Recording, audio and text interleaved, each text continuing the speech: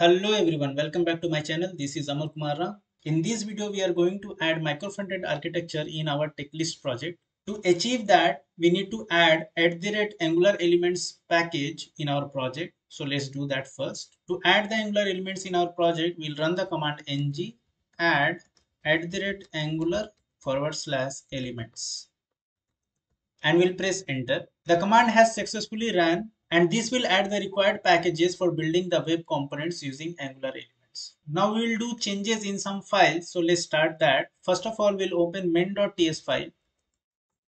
And here in the bootstrap module method, we'll add an object as a second parameter where the key will be ngzone and the value of it will be no, that is no operation. This is required because ngzone may create some unexpected result with Angular elements, so it is always advisable to stop it. We'll save the file and open the next file, that is app.module.ts file.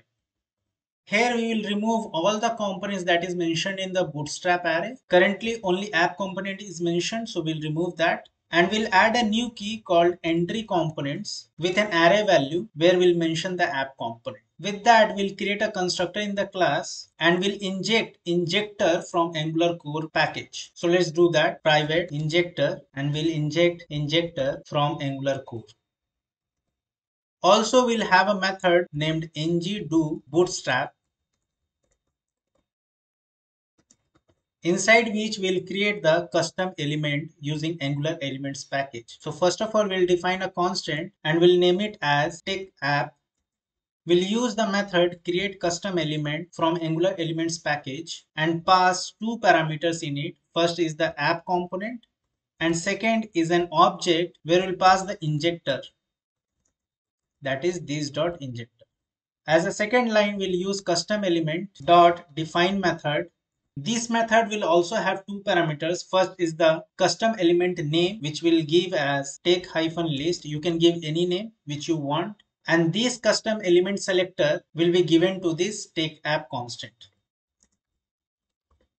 So what we have done here, let's understand. Basically, we are creating app component as a custom element and storing it in a constant as take app. Now this take app can be used in any project with a selector as take-list. We'll save the file and open the next file, that is index.html.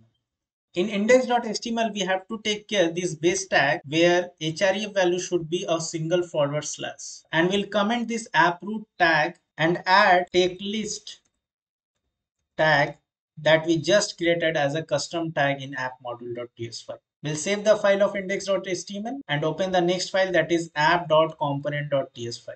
Here we'll add another key in the component decorator, that is encapsulation, and we'll provide the value of it as view encapsulation from Angular core dot shadow DOM. Now what it does is, suppose there is a CSS conflict in between the host application and the remote application. This is the remote application we are creating. Now if it will be inserted into any host application, then there is a chance that CSS will conflict with each other. To prevent that, we use shadow DOM feature, which actually helps to distinguish between the CSS of host application and the remote application. Let's save the file of component.ts file and start the server to check whether everything is working fine or not over the browser. So let's start the server. To start the server, we'll run the command ng -o. As we can see, our checklist app is working completely fine over 4200 port. Now in the next video, we'll add a package called ngx-build-plus, which will help us to build this web component architecture. So let's meet in the next video. Till that, be happy, take care, signing off.